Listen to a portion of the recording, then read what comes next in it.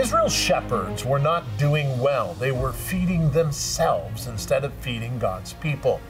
God is very offended at that and begins to talk to them. Good morning, good afternoon, good evening, wherever you are. My name is Rod Hembree. I'm Janice. And this is Bible Discovery TV as we focus today on Ezekiel chapter 24. This is 34. This is interesting. As we look at this, we'll discover what God says to the shepherds. Corey is here. Corey, what's up? I'm focusing on Ezekiel chapter 35 and God's condemnation of Edom as a nation. All right, very good. Look forward to that. Janice, what'd you study? Well, I want to talk a little bit more on the shepherds and God as the true shepherd. All right, very good. Ryan is here. Ryan, what's up? Well, in Ezekiel 35, there's a prophecy given against Edom, and so I'm going to be giving some historical background on that nation. All right, get your Bible and your Bible guide, and let's begin to study God's Word.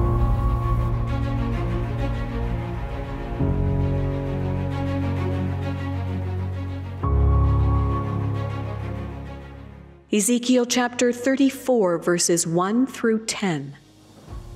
And the word of the Lord came to me, saying, Son of man, prophesy against the shepherds of Israel. Prophesy and say to them, Thus says the Lord God to the shepherds, Woe to the shepherds of Israel who feed themselves. Should not the shepherds feed the flocks? You eat the fat and clothe yourselves with the wool. You slaughter the fatlings, but you do not feed the flock. The weak you have not strengthened, nor have you healed those who were sick, nor bound up the broken, nor brought back what was driven away, nor sought what was lost.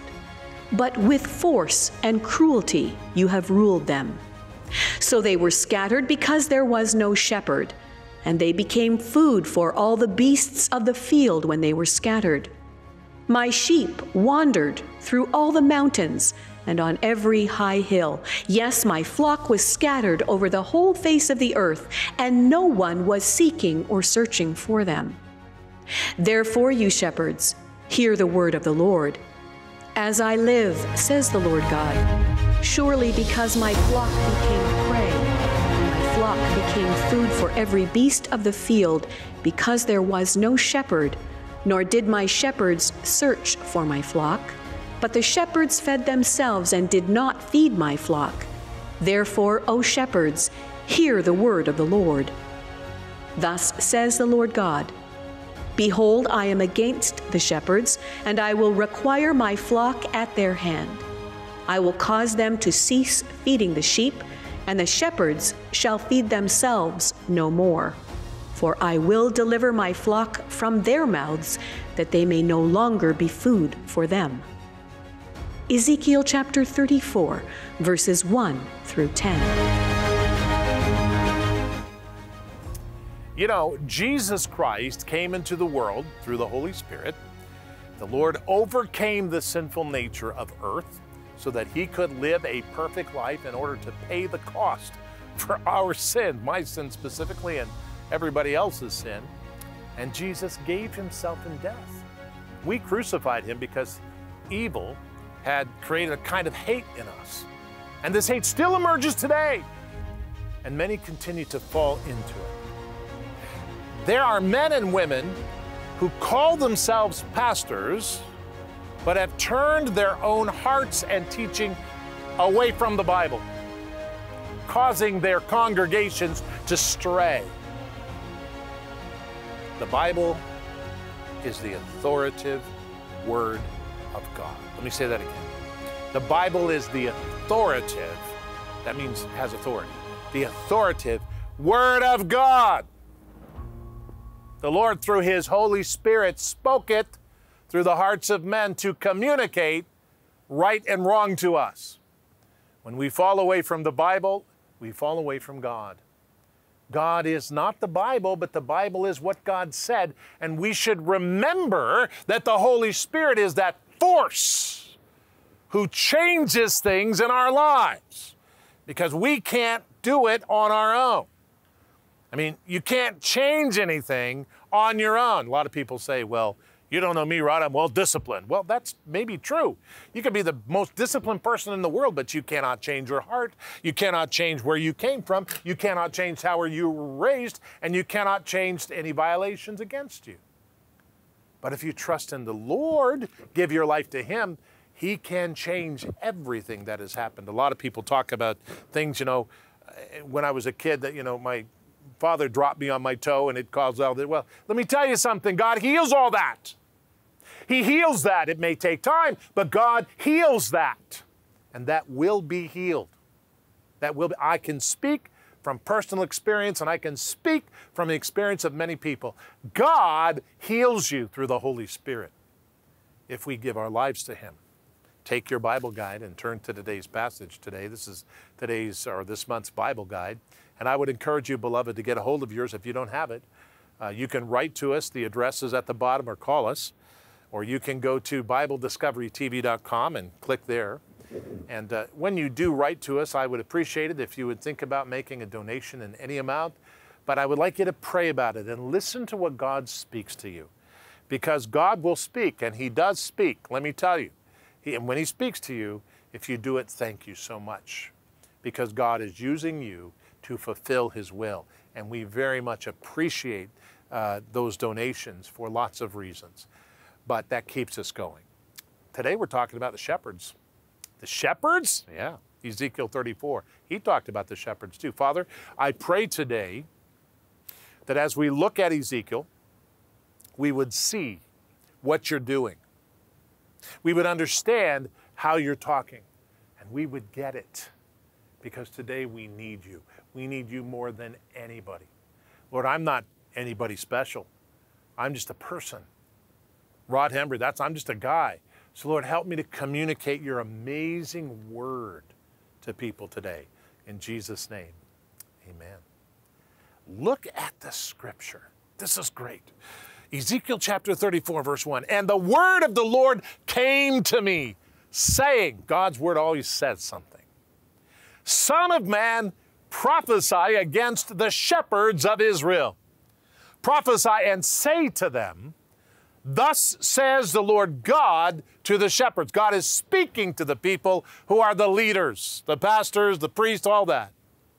Quote, woe to the shepherds of Israel, woe to you who feed themselves. Woe to the shepherds of Israel who feed themselves. Should not the shepherds feed the flocks? Here's what we need to see. Israel's shepherds were not feeding God's flock. They saw their position as a career, not a calling. God's shepherds are called to feed and teach the Word of God to the people. The Word of God, that's the important thing. We are not important as people, but the Word is. The Word, that's God speaking to us. That's what we need to teach, beloved. Now look at the Word. It goes on. We're talking 34 verses 3 to 6. It says, you eat the fat and clothe yourselves with wool. You slaughter the fatlings, but you do not feed the flock, the people. The weak you have not strengthened, nor have you healed those who were sick, nor bound up the broken, nor brought back what was driven away, nor sought what was lost, but with force and cruelty you have ruled them. So they were scattered because there was no shepherd. And they became food for all the beasts of the field when they were scattered. My sheep wandered through all the mountains and on every high hill. Yes, my flock was scattered over the whole face of the earth, and no one was seeking or searching for them. Interesting. The work of a shepherd or pastor or priest is both good and hard. It is not a career, but a calling. You don't come to the board and ask them about the salary. It's not a career, but a calling. We must pray for those who are called to be God's shepherds. Many people are called. They have not fulfilled their calling. Are you called? Are you? Prove it. Fulfill your calling. Very interesting. Watch this. This is 37, 7 to 10. Therefore, you shepherds, hear the word of the Lord. As I live, says the Lord God, surely because my flock became as prey, and my flock became food for every beast of the field, because there was no shepherd, nor did my shepherds search for my flock, but the shepherds fed themselves and did not feed my flock. Therefore, O shepherds, hear the word of the Lord. Thus says the Lord God. Here's what he says. Behold, I am against the shepherds, and I will require my flock at their hand. I am against the shepherds, will require my flock at their hand. I will cause them to cease feeding the sheep, and the shepherds will feed themselves no more. For I will deliver my flock from their mouths, that they may no longer be food for them. Well, this is intense, beloved. You see, the irresponsible shepherds will be judged by God himself. We must pray for our pastors and churches to grow in the Bible. You know, if your pastor is a great pastor, is he great because of his personality? Wrong. Is he great because he has this program? Wrong. Is it great because he supports missions? Wrong. Greatness comes from the Word of God. The Word of God is that which gives us the motivation to serve God, to love God with all our heart, soul, and our strength. Beloved, when we read the Word of God and know and understand what it says, we get it. And today, there's only one way to think about this and one way to pray. Lord, I love your word. Lord, help me to read your word. And Lord, help me to truly know and understand your word.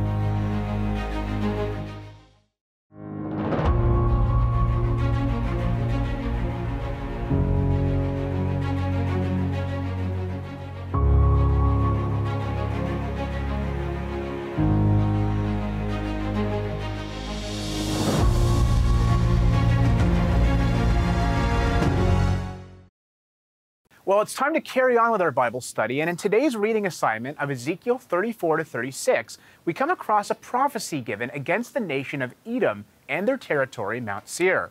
But this passage is much more meaningful when you know the origin and history of this nation.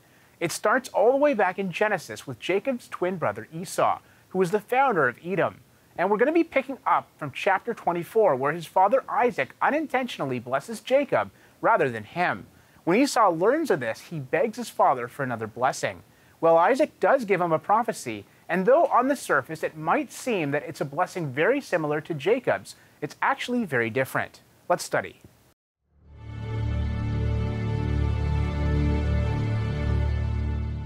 As Isaac is unwittingly blessing his younger son Jacob instead of Esau, he proclaims, "May God give you of the dew of heaven, of the fatness of the earth, and plenty of grain and wine." This was a promise of agricultural prosperity. And then came a promise of lordship. "Let people serve you, and nations bow down to you. Be master over your brethren, and let your mother's sons bow down to you." And finally, "Cursed be everyone who curses you, and blessed be those who bless you."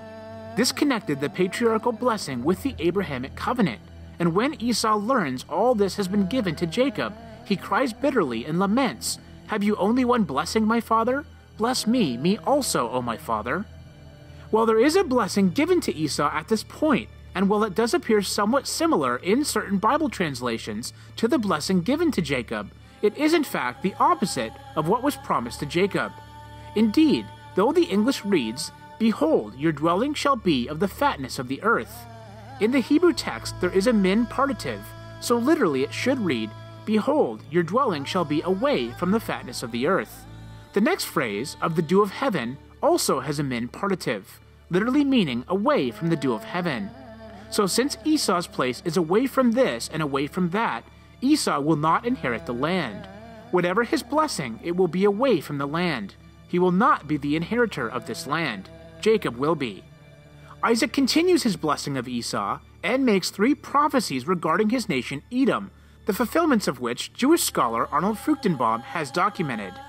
The first prophecy is, "By your sword you shall live."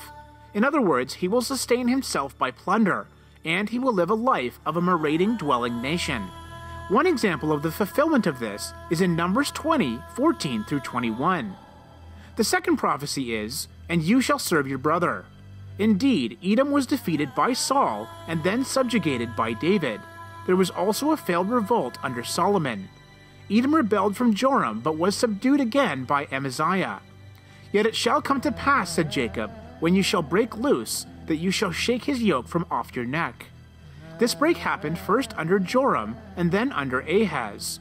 In subsequent history, when the Jews went into Babylonian captivity, the Edomites left their territory at Mount Seir in the Transjordan and moved into the southern part of Judah, where they became known as Idumeans. In addition, later these Idumeans were conquered by one of the descendants of the Maccabees, John Hyrcanus, who conquered them in 129 BC, forcibly converted them to Judaism, and then incorporated Idumea into the Jewish Judean state. Eventually, these converted Idumeans produced the dynastic rule of the house of Herod. So here we see how Esau, or Edom's history, played out exactly as Isaac had predicted. And in Ezekiel 35, we see more of that prophecy. And in chapter 36, we see how the Edomites moved into Israel after the Israelites went into captivity. But of course, God wouldn't have it. God gave the land to Jacob, to Israel, not to Esau and Edom. Now, by the way, did you know that the one-time capital of Edom was Petra? Petra is that place with massive rock carvings in the cliffs, which is incidentally a hot tourist attraction today. Anyway, when you understand the history here, you can clearly see how the brotherly rivalry between Jacob and Esau continued throughout the course of time.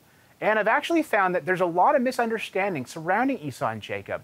So tomorrow, we're going to examine their situation a little more closely. For now, it's time to study on. Corey, what did you do? Thanks, Ryan. I'm actually going to be picking up your study of Edom right where you left off, and we're going to be focusing in more on this chapter 35 of Ezekiel, where God says to the nation of Edom, I am against you because you maintained an ancient hatred, and you delivered the Judeans over to the sword during their time of punishment. So as God is bringing punishment against Judah and Jerusalem, the Edomites look at that, they see their moment, they see their enemy's weakness, and they come in and they take full advantage of them. They essentially kick the Judeans while they're down, and God indicts them because of this choice, because of this action that they made. So today, you and I are going to be focusing in on some archaeological evidence that points to the very fact that Edom did exactly what Ezekiel chapter 35 talks about. Take a look. Arad was a Judean fortified outpost in the desert area of the Negev. It guarded Judah's south and acted as a refueling station for travelers and troops. Arad is mentioned early in the Bible in relation to the Israelite invasion of the Promised Land. It is listed as defeated by Joshua during the conquest. The time period of the Judges saw the city of Arad rebuilt, and it's believed that credit should be given to King Solomon for its impressive fortifications. Arad was occupied until its destruction, like many of the fortified cities of Judah, right before the destruction of Jerusalem by Babylon in the 6th century BC. Today, Arad is famous for its preserved documents called ostraca, letters written in ink on clay potsherds. One series of documents come from what archaeologists have labeled the office of the commander of the fortress. His name was Eliashib, and he lived during the time of kings Jehoiakim, Jehoiachin, and Zedekiah of Judah, the last kings before the destruction of Jerusalem. This also means that Eliashib was a contemporary of Jeremiah, Ezekiel, and Daniel. Some of Eliashib's personal seals were found at Arad, along with many ostraca that shed light on everyday occurrences at the fortress. Many of them are signed ration orders for troops, showing that Arad was a regular pit stop for troops and possible Mediterranean mercenaries. Another is a puzzling note letting Eliashib know that some mission involving the Jerusalem temple was completed. Still another shows off the Bible's accuracy in condemning the nation of Edom. Edom used the Babylonian invasion to conquer territory for itself in Judah. One of these ostraca urgently commands Eliashib to send troops for protection against Edom.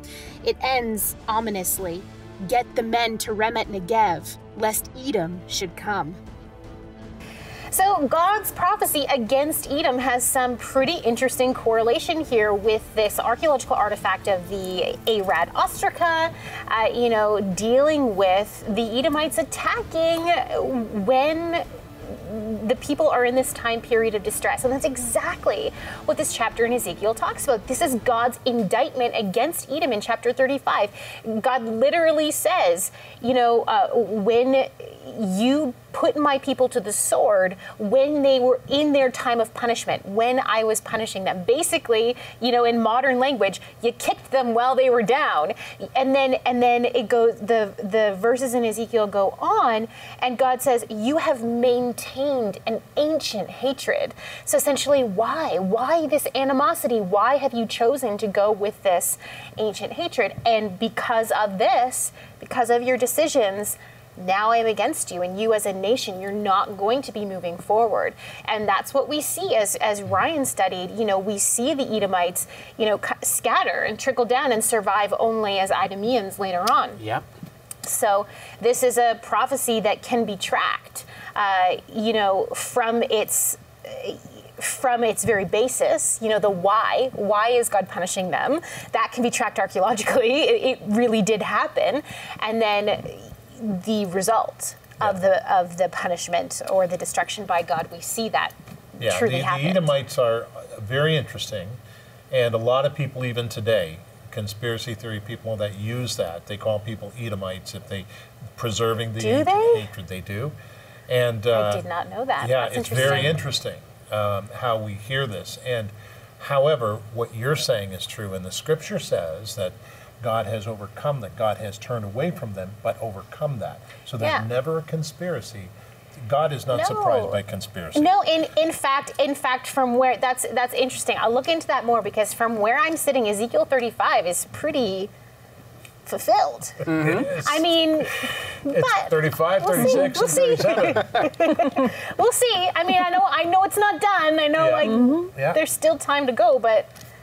Interesting. Anyway. I had never heard that. Thank you for sharing. There you go. Go ahead, else Janice. for you to study, Something else.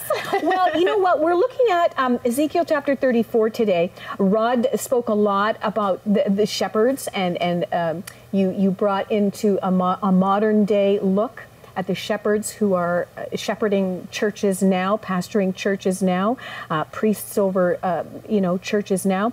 But I love, God is dealing with the shepherds of Israel, talking about his people as a flock.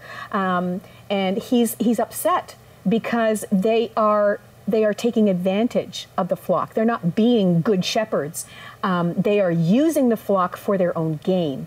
And this is something that hurts the heart of God. And you see here that he places himself as the true shepherd. And there's so many other areas of Scripture that we can go to see him doing that as well. But I thought, if you haven't gone back and looked at Psalm 23, the shepherd's psalm, that would be lovely for you to be able to do, to refresh yourself and then go over this passage again as God placing himself as the true shepherd. We see here that he says that he's going to search for his sheep and seek them out. He's going to find them and deliver them from where they're scattered. He's going to be bringing them out from the people and gather them from the countries and bring them into their own land.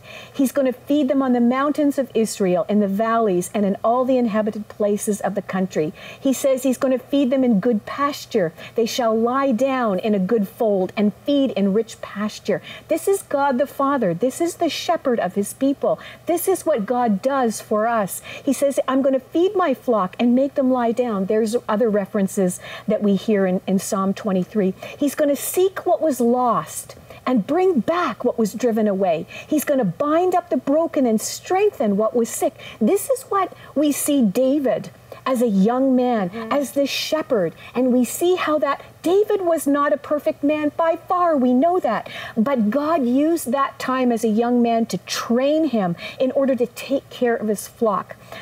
So he says here, the verses go on to describe those within the flock who take advantage of the other sheep. God says, I am going to judge between the sheep and the sheep.